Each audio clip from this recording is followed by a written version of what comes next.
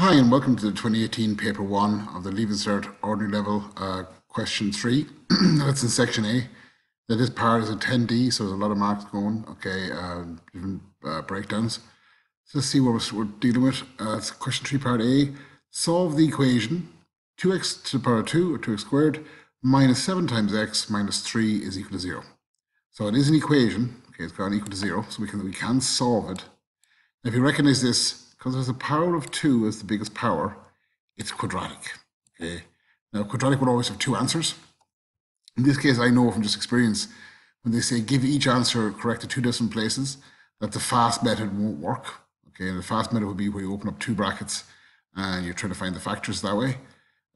So this is going to have to use the quadratic formula, which you'll find in the maths tables. I provided it here. Now, I should have said at the beginning, I suggest you just pause the video and have a go. If you can't get it, well, then we'll show you on the next page the answer and we'll go through it. If you can get it, and this is something you should be able to do, solving quadratics will appear numerous times in the paper. Now, if you want to set a note that I'm working off, just send me an email at shanetroy@gmail.com, and that email should be in the description below. So I'll go straight to the answer because it's worked out. So I've written out the quadratic here. Now, below that, I've written out the general form of quadratic equation. Okay. Now, from that, I can use it to identify what the A value here is 2, the B value is -7, and the C value is 3, and I've written them down here. Then I've taken the formula, okay, again, it's in the maths tables, and I've written it here, and I'm going to put the different values of A, B, and C in the appropriate place. So I'm going to put the negative numbers in brackets. In fact, I think I put all the numbers in brackets in this scenario.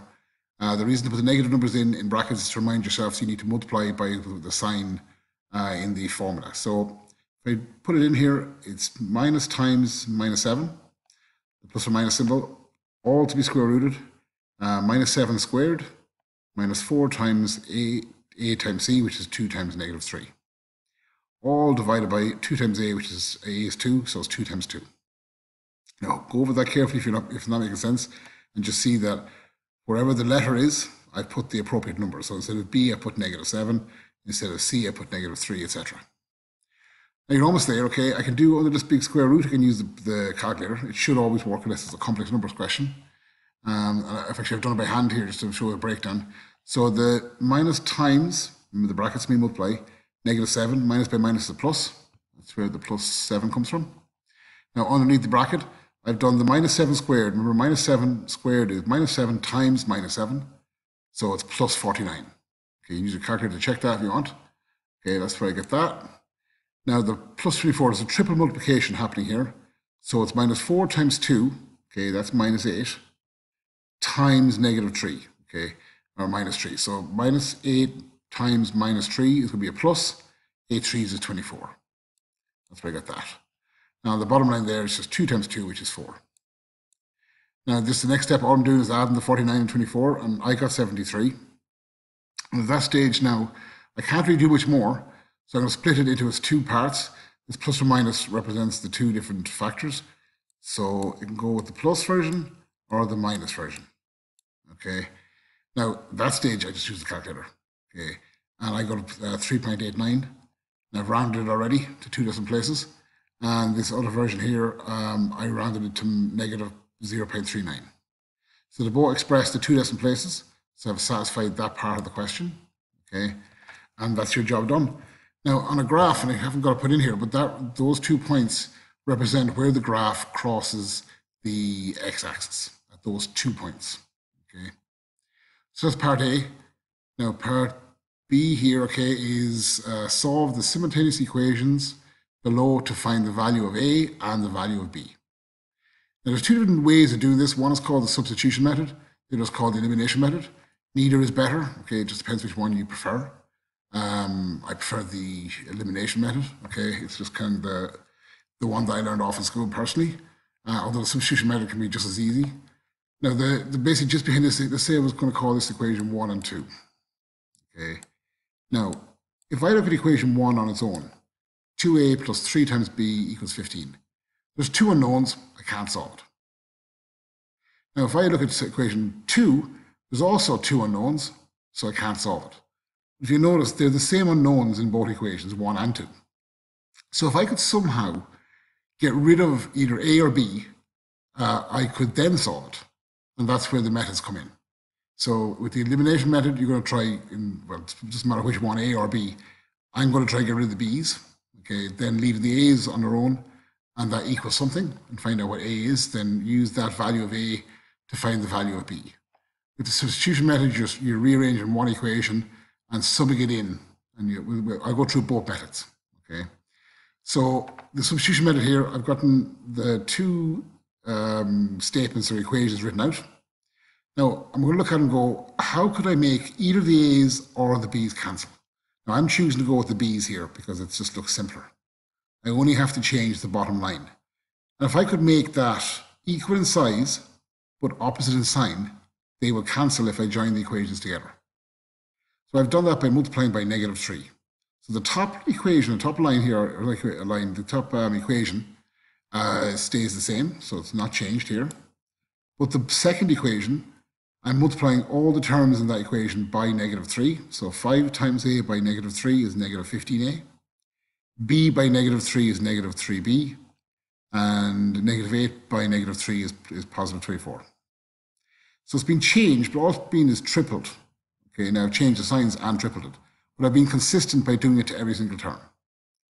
Now if I combine the two equations, well, these two things are going to cancel. Okay. 3 apples take away 3 apples is no apples. That leaves just the A's. So -15A take away, or sorry, add to that 2A, I get -13A. And I'm going to 24 plus 15 gives me 39. So -13 times some number equals 39. Obviously that number has to be -3. Now I'm going to find out by algebra, I'm going to move the -13 across the equal. Now what happens is the operator that matters here is multiplication. It's -13 times A. So when I move that across the equal, it becomes the opposite operator, which is divided. So the sign doesn't change in that because it's the operator multiplication to division that's happening. Put that through the calculator, you get -3. So I now know what A is, okay? So I can use either equation to find out what B is. Now I'm picking the second equation, the original, because it looks easier to me. You could use the top equation, make absolutely no difference, you get the exact same answer. So I have 5A plus B equals -8. Okay, now we found out the A was -3. So if I put that in, this is now an equation of one unknown. So it can be solved. So remove brackets, so it's -15 plus B equals -8. I'll bring the 15 across. It was being subtracted on the left side, it'll become added on the far side. That's where you get this statement, B equals -8 plus 15. And that just represents the number 7. So A is -3, B is +7. Job done. Now if I want to check it, I can put those two numbers back into either equation. And you should end up with the left-hand side equal to the right-hand side, proving that's correct. And that's the substitution method. Now the elimination method, similar, okay? Again, I'm trying to get rid of one of the unknowns. So I've taken, now, I've just for space reasons, I've taken one of the equations already. To my mind, the second equation looks easier, okay? Because I'm not going to have to end up messing with the 3 in front of the B. So I'm going to rearrange this for B. So I'll bring the 5A across, and you end up with B equals -8, -5A. So that's a statement for B. Now with the other equation, okay, the simpler equation, the simpler with the other equation, I'm going to put that value of B in instead. So if we go across, it's 2A, so 2A plus 3 times B. Now remember B, we realized was -8 -5A. So that's this here. And that equals to the 15, which is here. So everything's okay, we haven't lost anything. We've just substituted a different expression for B, which we found from the second equation. If you look across now, this is an equation of one unknown. Now A might appear twice, but it's the same unknown. So it's going to move left to right and remove brackets. So end up with 2A, take away 24, take away 15A, equals 15. Hopefully that's not going too fast, but just go slow over it. You'll see that the multiplications are correct. I've now moved the, well, I've actually added or subtracted the 2A minus 15A, got minus 13A. At the same time, I brought the -24 across the equal. It's changed to a positive going across the equal. So that gives me the statement -13A equals 39. And just like the last question, bring the -13 across. A was being multiplied, now it's being divided.